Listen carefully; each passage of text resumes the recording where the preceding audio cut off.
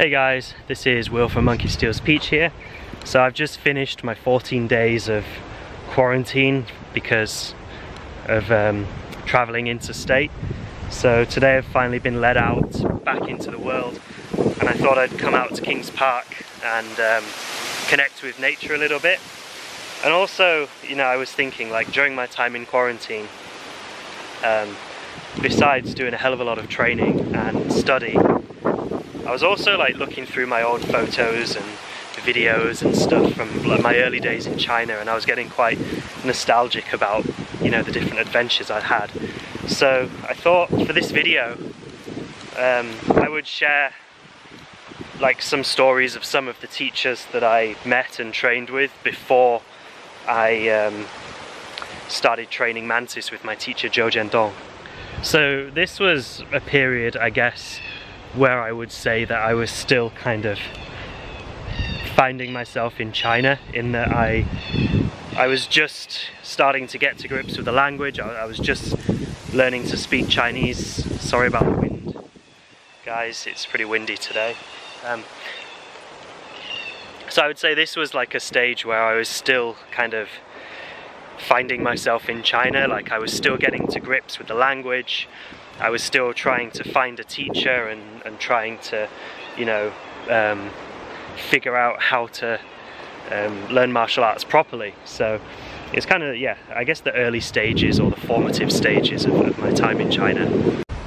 So the very first teacher that I met was actually just within literally a couple of weeks of landing in China. So when I first moved to China, I went to Xi'an, which is the ancient capital of China.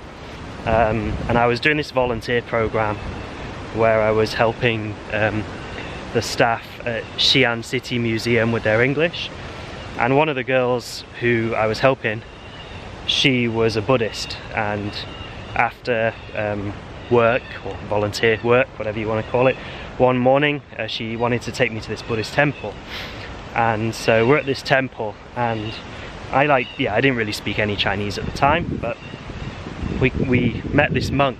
We started chatting to him, obviously through her translating, and he said he was originally from the Shaolin Temple and that he'd gone through all like the martial arts training and everything, but he'd relocated here to Xi'an.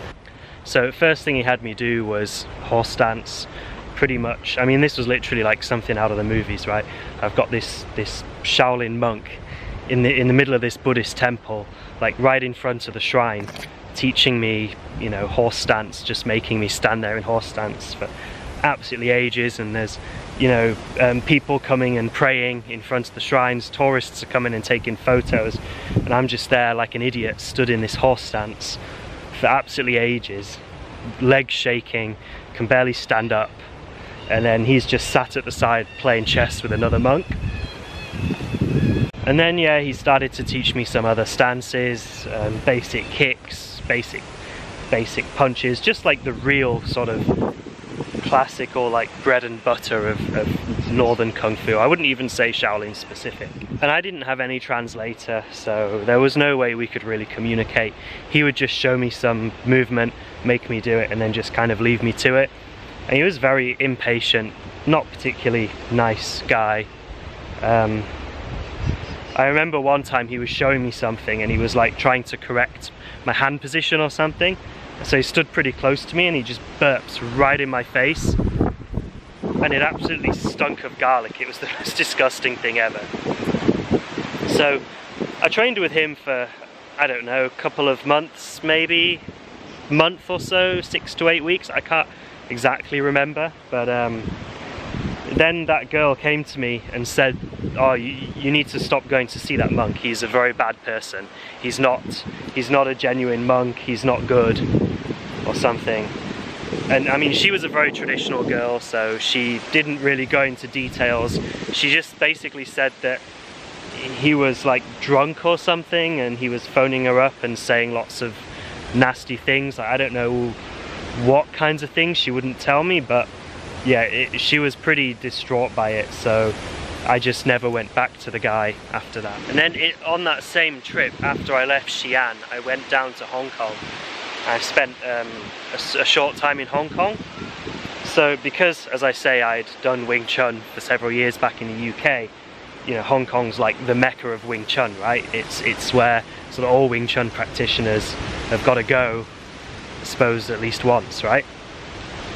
But I thought, you know, I'm not going to go with just the normal, you know, Yip Man Wing Chun, which is what I've been doing. I wanted to do something a little bit different, so I ended up just purely by chance coming across a blog post talking about, I think it was a Canadian guy who'd been to train with this guy called Kwok Wan Ping, who was teaching, and sorry my Cantonese, I'm not even going to try and do it in proper Cantonese pronunciation, you're going to have Lao Wai Chinese now. But yeah, so Kwok Wan Ping, he was a teacher of Yung Kei San lineage of Wing Chun, which is very, very different to the commonly seen Yip Man stuff. So I think, yeah, and that's also, I think, when I started to, had my first sort of online presence. I uploaded a few videos onto YouTube. It was not this channel now, it was a different channel I had back in the day, but I have re-uploaded those videos to this channel since, like, and even back then they got like several 100,000 views each or something, and that was just me doing some really basic Wing Chun stuff with Kwok Wan Ping, and he was a really, really interesting guy. At this point I spoke some Mandarin, and he was also fluent in Mandarin because he was born in mainland China, grew up in mainland China, and then he fled to Hong Kong in the 60s during the Cultural Revolution. So yeah, we were able to communicate in Mandarin, and yeah, we spent most of the time just doing a lot of sticky hands, and he just had immense power.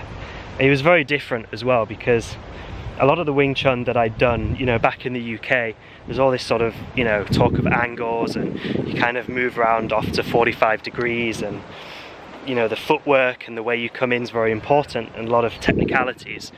But he would just stand facing you, square on, very rarely moved around, just literally stood facing you, and just as soon as you tried to do anything, just this immense shock of power, and just bang, and then straight away just knock you flying back, and then you come back in, same again, bang, just knock you flying back.